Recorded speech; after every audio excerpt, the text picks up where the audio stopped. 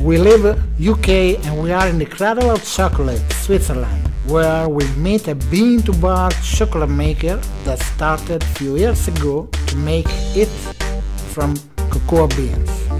Yes, seems normal to meet a chocolatier in Switzerland, but it is not so easy to find someone that makes his chocolate from the cocoa bean.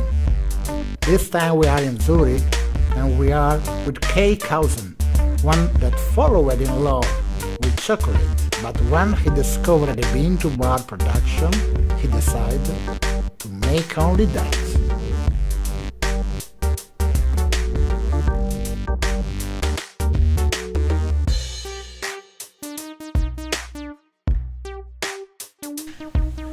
Welcome to Chocozone podcast. We are at the episode number 26. We have seen chocolate all over the world, but everyone knows that Switzerland is the house of chocolate. So this time we have a Swiss bean-to-bar chocolate maker. Ladies and gentlemen, we are happy to meet Kay Kausen, the owner of Taucherli chocolate. Hello Kay, how are you? Thank you very much. I'm super fine. I'm really looking forward for having this speech or this talk, and I'm really looking also forward for your questions. So I'm super happy, and I have a special guest today here, but he comes later to us. Okay, we will see later, sure. Kay, normally we ask our guest to introduce himself, so we have to do the same with you. Please tell us a little summary of your life, your background, before that you fall in love with chocolate. Please. Yes, I would say I'm a typical visionary. I love to do things which I really love, and I don't do things which I don't like. So I started as a street constructor 10 years ago, so the apprenticeship as a street constructor. Then I was soon leadership in street construction, and then I worked for the red drilling machines. And but between I had a lot of different things, like a vinyl record store, so for electronic music, our own cell phone brand in Africa. Then I worked, but still I worked in sales and key account manager. And then I felt in some companies, in big companies, there is still something wrong. So I did the master in organization leadership and change management, and did our own company with that. So I was leading some different companies around the world with as a consultant. But then it came to the point where I was like, I want to do something with cheese, chocolate, or wine. Typical things like in Switzerland. And then there was a small company in a garage. They just had one tempering machine, a 25 kilogram tempering machine, and a fridge. And then they were bankruptcy.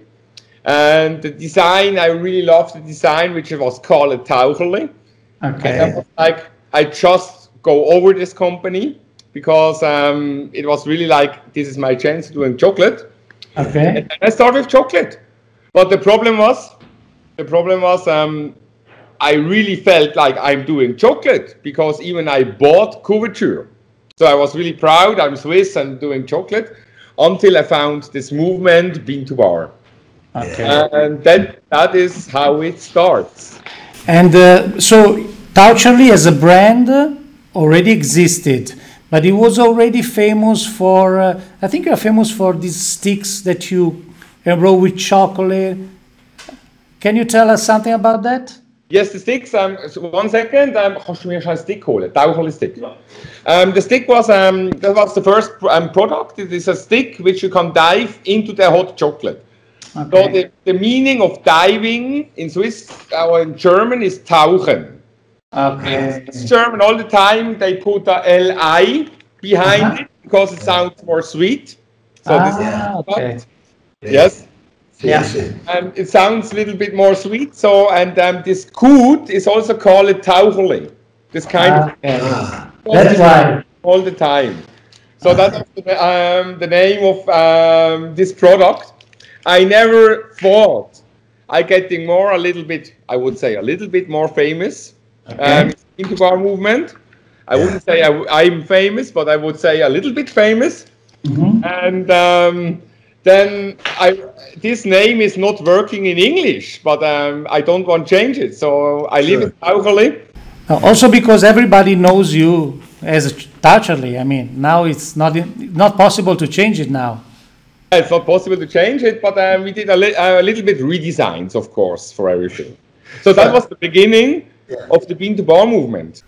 The chocolate is important in Switzerland, but normally also in Switzerland there are a big quantity of chocolatiers that they melt the chocolate in the industrial chocolate, and then they create their pralines, their productions. I know that you have also a tattoo with the bean to bar. I see it, and I know that you discovered the bean to bar, and you turned a little bit this company with the bean to bar. And I remember also your visit in our school in the beginning. What do you remember about it, and how do you start with bean to bar process? Very interesting. It was really like I didn't have any clue. I really did. First of all, I didn't know where I have to buy my beans. At this point, I even didn't know that Chocoa is existing. In 2016, at the beginning of 2016. And I was really like, first of all, and that is the hard thing for a bean to bar maker when he starts, it's like where I get the beans. So this was the point where you also helped me a lot. This amazing Ghana beans, which we won silver in the AOC. I really love these beans.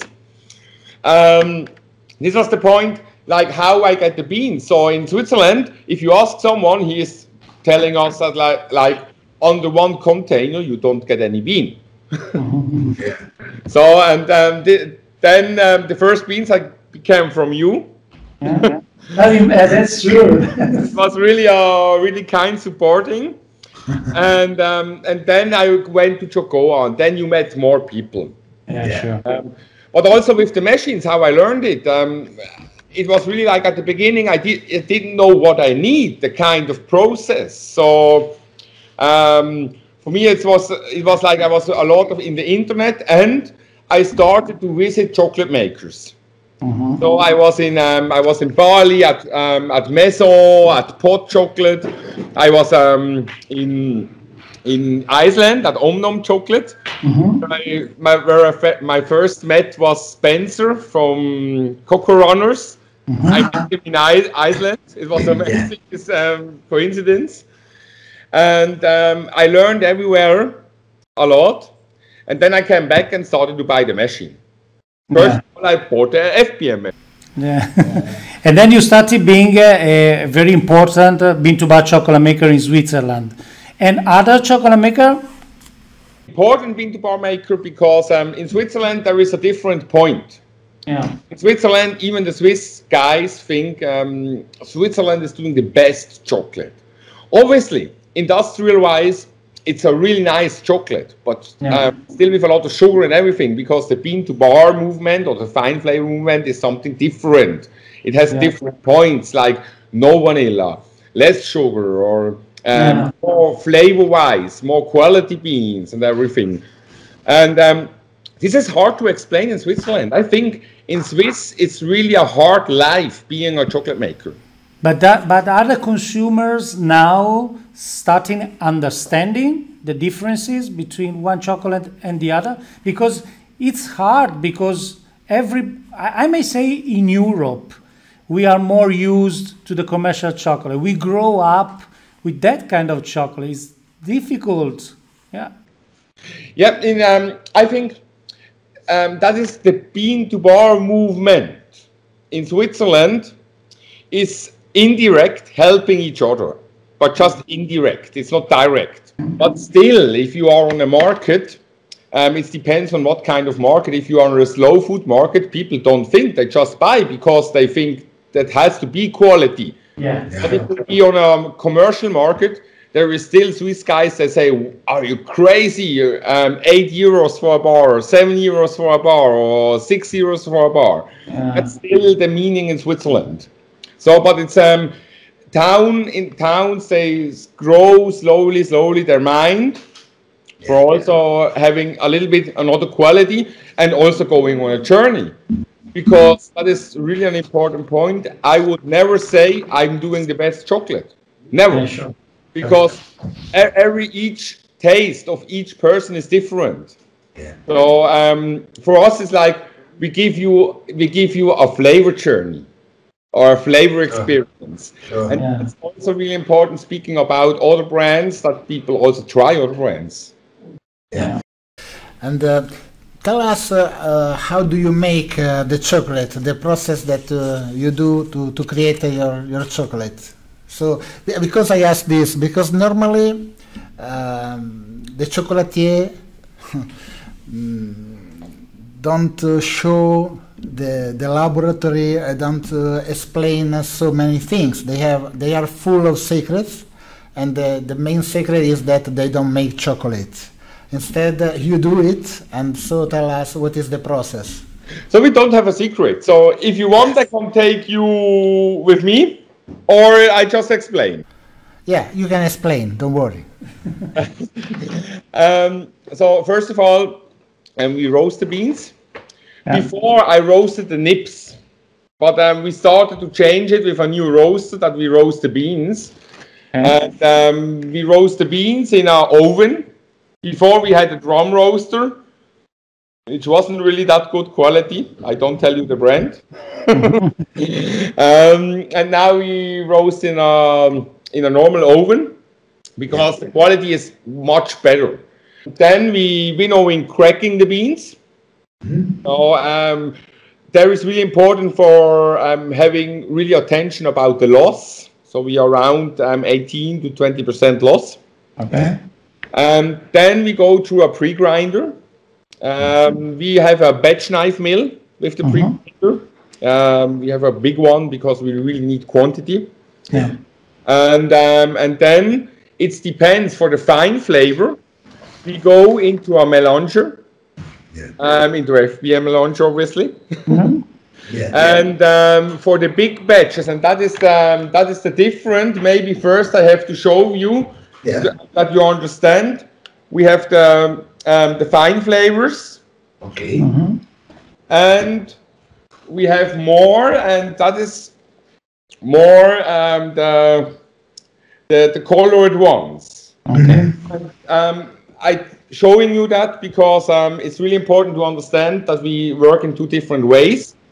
So for us, we don't just focus on fine flavors. Okay. And that is a little bit a point. What I feel in the bean to bar movement is like a lot of people, they want to do the best things, and that's right. And I really like that. But what really a lot of people don't focusing is like still 80-90% want to having a commercial or mainstream chocolate with vanilla inside, maybe a little bit more sugar. Or it's not like they don't want to go on a flavor journey. So that is the reason, because we have the fine flavors, which we do in the melanger. And then we have a 250 kilogram ball mill, where we more producing just one sort of milk chocolate and one sort of dark chocolate. Okay. And as you can hear, 250 kilogram, obviously we produce a lot more. Sure. But there is still, that is the point. That's the point for the bean to bar makers, is there is still a lot of people, they want to have chocolate and the quality and the story behind the beans from small producers. Yeah. They don't want to go on a flavor journey. So that is the point why we do also a little bit more mainstream chocolate with vanilla, not vanillin. With vanilla, we do organic one, and we still know the story about the farmers and everything.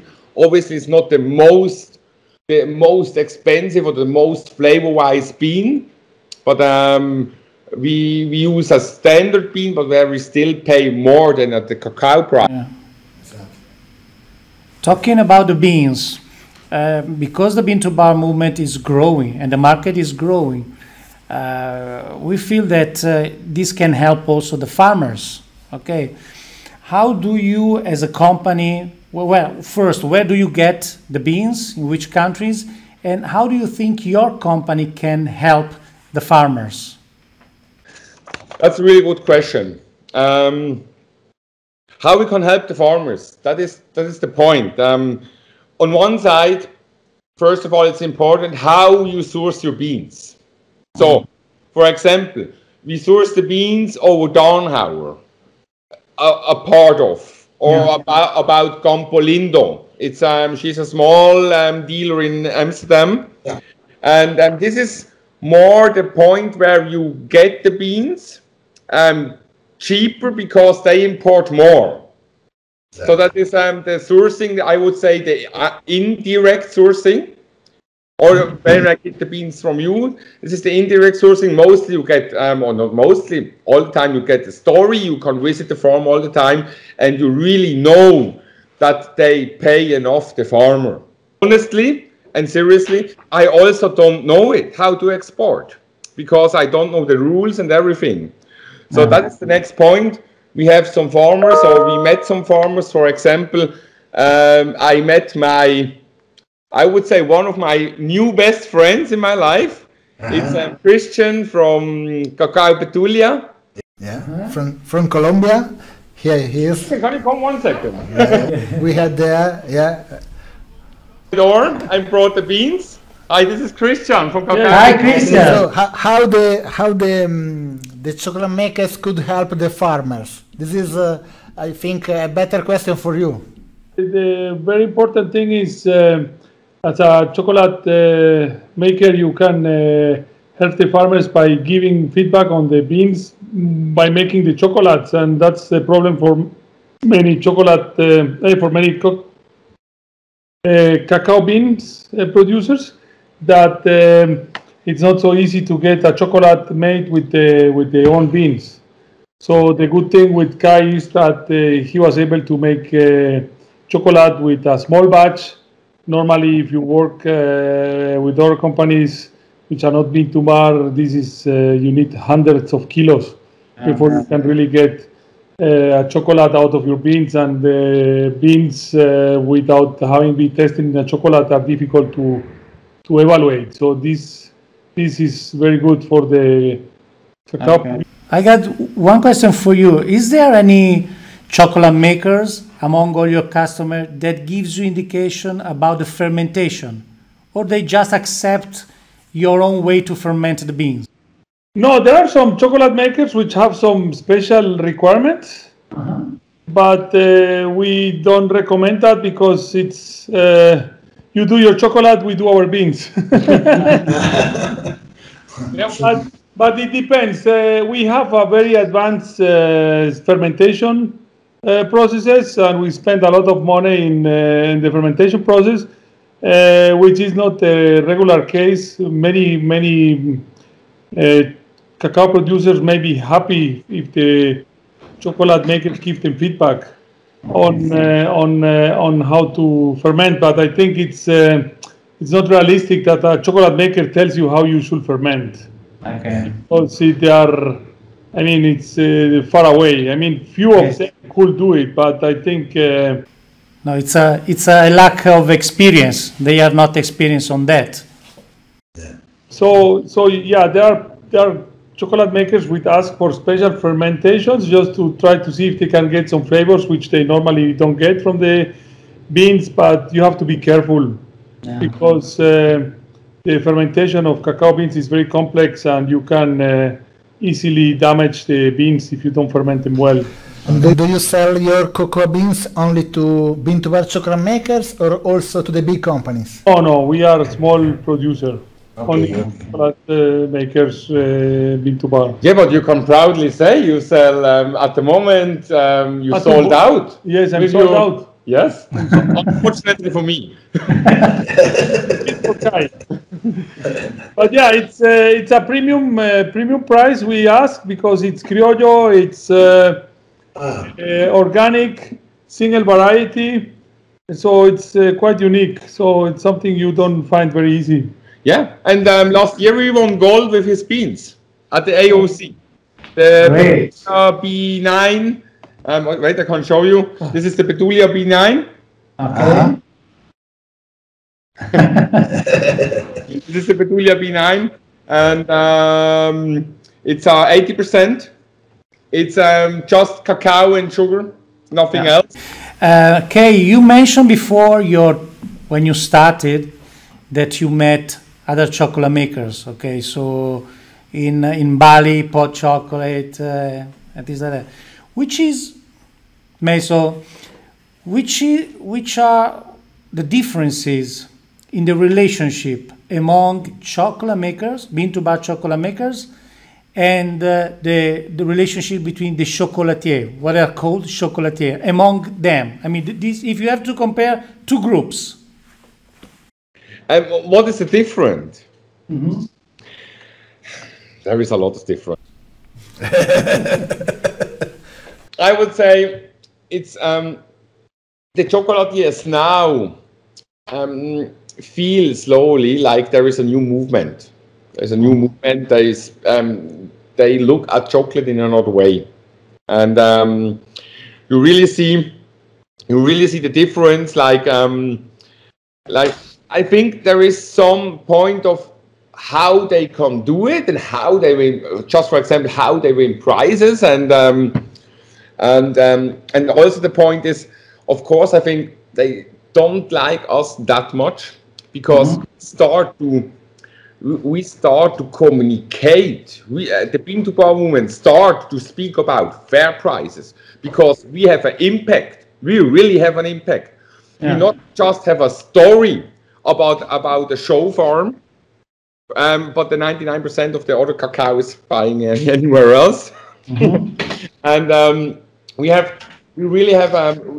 can show the farmer. We can really show the farmer. We can show them the bag, which when we on the farm. For example, we were at Cacao Petulia. You can see on Instagram. We were at Cacao Petulia how we fill the bag, and now we have the same bag here, and how we emptying the bag. And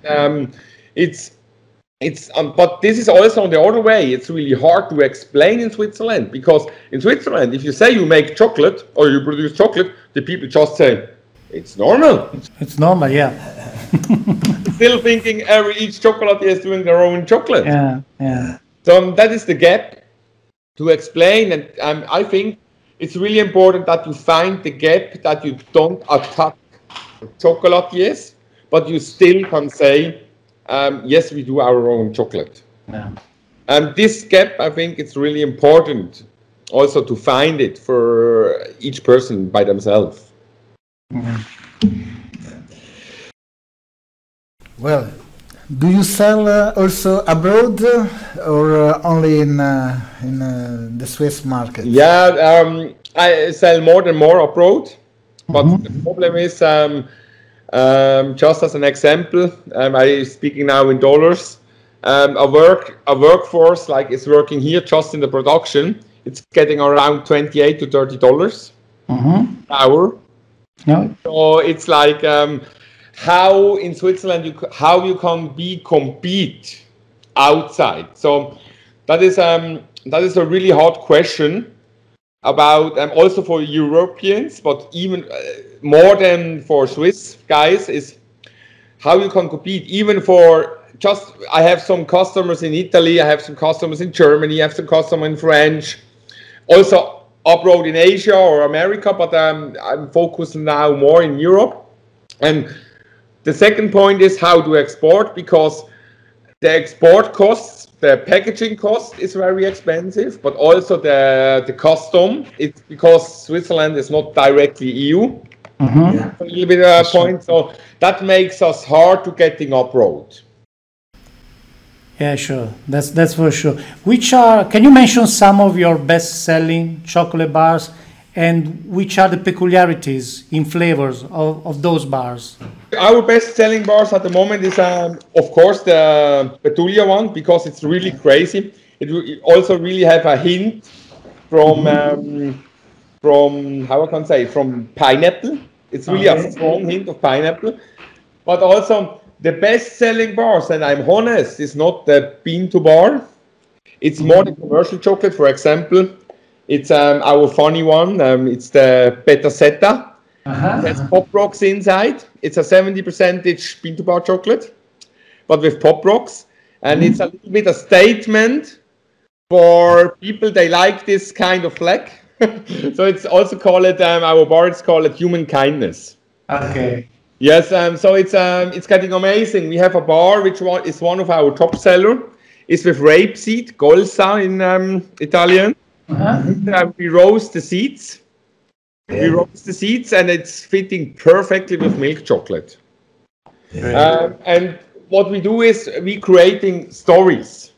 We create stories. For example, this is just a little bit of funny chocolate, the vaccination chocolate. We have the vaccination 1, the vaccination 2, but it works like hell because nowadays it's not just the quality a point. You have to create stories. You have to create stories behind everything. Also on our bean to bar. That's really important. New, we have a QR code behind it. Can you see it? So if you shoot the QR code, you go directly to the farmer or to the corporation and get more information and everything. And that is also what the people like. So, and the newest one, it's working like hell. It's our Zurich chocolate. It's written in Swiss German Zurich. So this is more like for tourists, which at the moment we don't have, but also for people they living in Zurich, which we did this crazy lion with our own mold. Okay. Great. So this is also really working like hell. So we do a lot of customer presence, B2B presence, and everything, and that helps us. Because the bean to bar, I wouldn't say the bean to bar because everything is bean to bar, but the fine flavor, it's still hard to sell in the market. So what I can give you a tip for all the bean to bar makers, don't prostitute yourself, but also think about not everyone want to go on a flavor journey. Some people, they want to buy from small producers, but they still want to having a little bit these commercial flavors like vanilla or a little bit more sugar. The main problem for a bean to bar chocolate maker in Switzerland is that the story of the flavor of chocolate is particular, is more commercial. So it is very hard, very difficult for somebody like you that to try to change this. It is difficult, but you have to do.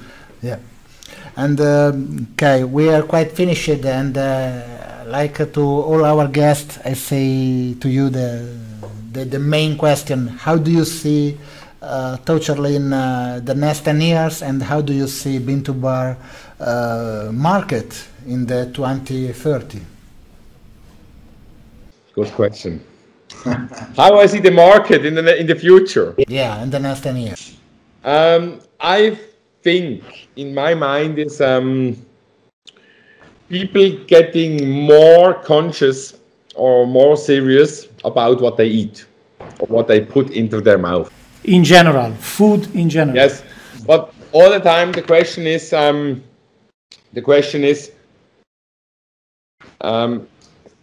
how you get to these people, how to communicate to these people. And I think the bean to bar market will grow, but not like hell. Because at the end, even here, one of the biggest company which is producing in industrial is now starting to use the word bean to bar. So I think for the future it's really important. It's really important. I'm now super direct to everyone. But in future, it's really important, what is the word bean to bar? What does it mean? Because the industrial is also doing bean to bar. What is bean to bar? Is bean to bar also the sourcing, the sustainability, which you can show it, and also is the bean to bar just if you source the beans and don't produce it, you let it produce, it is also at the market, or if you really do all the steps and look also after the quality and everything. And I think if it's going mixed, it's going vanished, and the people get distracted about what is bean to bar. So it needs a clear definition of bean to bar, and there is still not clear definition of bean to bar. Yeah. Probably so far it's 2 ingredients chocolate or fine chocolate. Probably it's just connected to that. That is also the point, because we start to call our bean to bar chocolate or the fine flavors, we really start to call them bean to bar fine flavor.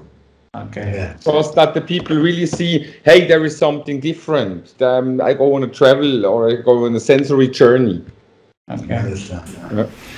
Okay, Kay. Thank you very much for your time. You, it's been very interesting. It has been a big pleasure to see that also in Switzerland, in the house of chocolate, the bean to bar is fighting and is growing. We are just 800 meters on the air from Lindt away. You are brave. You are very brave guy. They have to be careful, so they sure. Not kilometers, meters. So you are dangerous for them. Yeah. Okay. Thank you very much, Kay. See you soon. It's been a pleasure. Yes, it's been a pleasure, and thank you also very for your support in everything.